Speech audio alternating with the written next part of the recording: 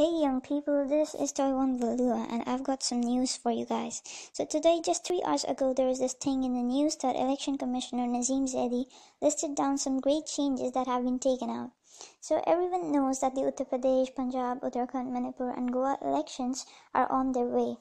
And the changes that have been taken out are, although all are good, but these two couldn't stop but catch my eye.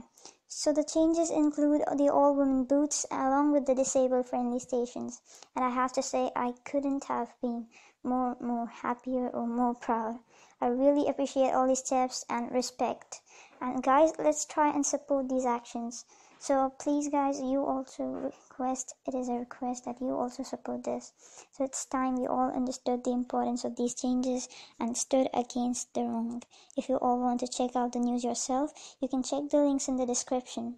Although I'm not sure that it is completely confirmed yet, but it is. So I'm very delightful again guys that these such steps are taken out for the disabled who already suffer in our society so much and for the safety of women. He also stated that special facilities would be given to them like provisions of wheelchairs, etc. Along with that, a lot more provisions have also been introduced, like increasing the height of the voting box and all. So you can search it on Google in order to get the full details, or check the description as this is in the sponsored video. I can't tell you guys everything. So goodbye guys, see you all next time. Don't forget to like and subscribe.